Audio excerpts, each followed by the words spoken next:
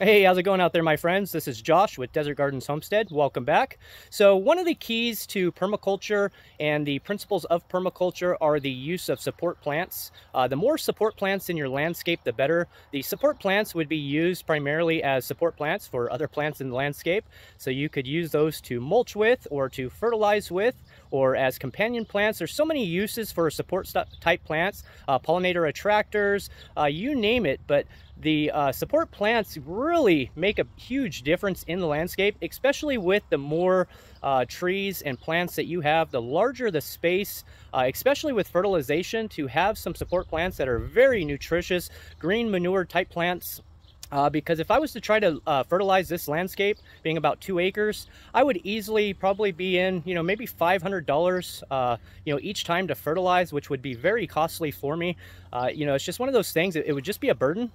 And so when you get into permaculture or natural farming, those principles where you rely less on big agriculture, less on manufactured products, more on the natural back to Eden style gardening, you really want to have these support type plants within your landscape that you can go to on a regular basis to fertilize with, or to use as fodder, chop and drop, green manure, compost starters, you name it, JADM ingredients. These support plants make a huge difference. And so today I just want to show you 3 support plants that I've got primarily for fertilization and how I go about using these plants within the landscape. So stick with me.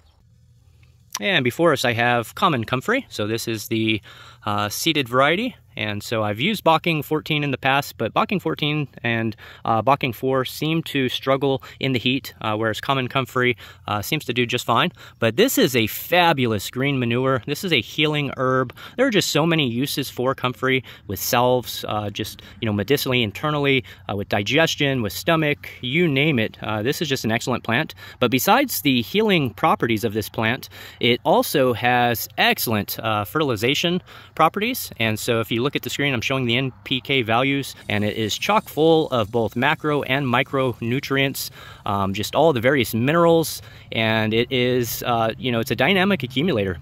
And so it mines up all those minerals from the earth and puts those into the leaves. And so this is one of my favorite go-to green manures, and I'm going to be taking some of these leaves and using them in my homemade fertilizer. The next green manure tree or plant that I want to make use of with the leaves is the Mexican sunflower, the Tithonia diversifolia, and this is a fabulous support plant to have within the landscape. Not only is it an excellent pollinator attractor by attracting monarch butterflies in the fall, but it is also a phenomenal green manure. Pound for pound, the leaves of this plant are just as potent as chicken manure. So it is just a phenomenal green manure, probably one of the more potent ones out there, probably right behind the moringa or right next to it. But this is just an awesome green manure leaf. And if you look at the screen, I'm showing the NPK values for it.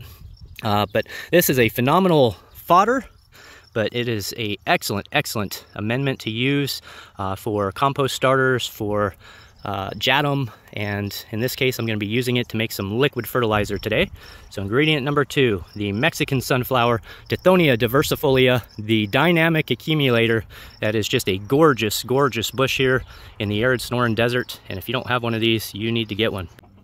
And last but certainly not least, probably the most important out of the 3, my number 1 all-time favorite green manure support plant for the arid Sonoran Desert Zone 9A is the moringa. And these are just, you just can't beat the moringa as far as versatility, as far as use, as far as the nutritional. This is the most nutritious green in the world by many claims, and this has just done wonders for so many people. Fabulous fodder. I use it consistently, as you can see, right next to the chicken run. So my chickens eat it, my goats eat it, everything eats the moringa plant. And so this is just the number 1 plant. If you can grow a moringa, even if it's an annual, I would highly recommend this because the leaves are just so nutritional. There's so many uses for them. I personally use the leaves, I dry them out, and then I'll just grind them down and use them as seasoning on all my food. So we also consume the moringa here. And here are the inputs that I'll be using today.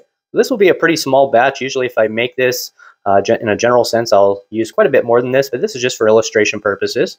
But I've got a good handful of each one. For the moringa, I'm just going to strip those leaves down, so I don't want any of the small limbs within the blender.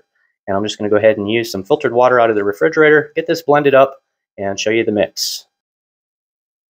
And this is the finished product, my friend. So I went ahead and blended it up here.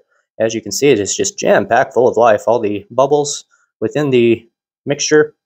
And so what I like to do is I like to mix this with unchlorinated water, and that will just aid with any of the microbes that survive the blending of the mix. And so with this, I've got it in just a common cup here. But this you could mix just like you would any other liquid fertilizer, maybe 1 or 2 tablespoons per gallon of water. And so if you look at the fish emulsion that you would buy from a big box store, that one jug that's probably, I don't know, 30 or 40 bucks at this point. This is completely free, and this would be way more potent than that fish emulsion would be.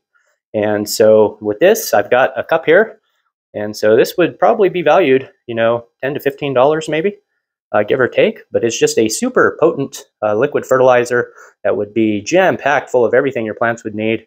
And the greatest part about it was I didn't have to spend $20, $30, $40 for the jug, and I can make this whenever I want. It only took me about 5 minutes.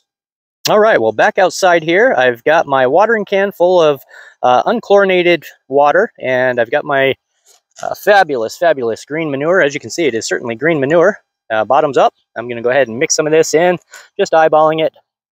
It'll be a little juicy. There you go. I actually took the piece off just so that if there were some chunks, which there was here, I didn't blend it terribly long. I don't mind it being a little chunky. But I've got it within the water. I'm just going to give it maybe just a slight mix here. And let's go over to my plant nursery and give something a special treat. Okay, well, I found my victim here. Actually, my award winner. Let's put it that way. This is about a 7-foot avocado here in my plant nursery. Really isn't the happiest guy. Wants some fertilization. So if I could maybe remove some of that wandering Jew, would probably help him out too. But let me give him, and just take a look at the color of this fertilizer. It's nice and green, very good stuff, and it is just going to be full of everything this plant would need plus more. It's got the best of all worlds here with the Mexican sunflower, the common comfrey, as well as the moringa. So this is going to be one happy camper. Not really quite sure what kind of a legume tree this is. It was given to me. I really don't know what it is, but it's a really neat plant or tree, and so I just want to give it a little treat here.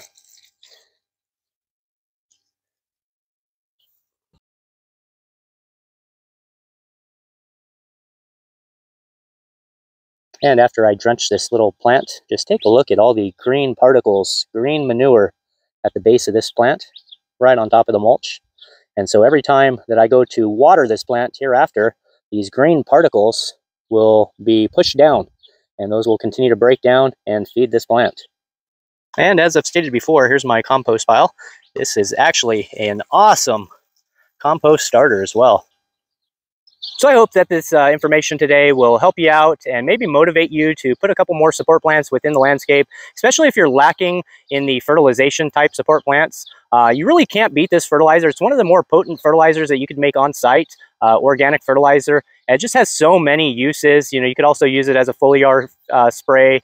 Just so many benefits for it, for seedlings, starts, you name it. And so I would highly recommend to go ahead and play with it, see the benefits of using it. And the best part about it is it's completely free. So once you have the plants, why not make use of what you're already growing on site to further your property, further the succession, and further the fertility and the abundance. So if you found anything of value in this video today, I would certainly appreciate you smashing that like button, as well as subscribing if you haven't already, and sharing the content. And once again, I certainly appreciate you stopping in and checking out this video, as well as this channel, and have a great day. God bless you. Take care.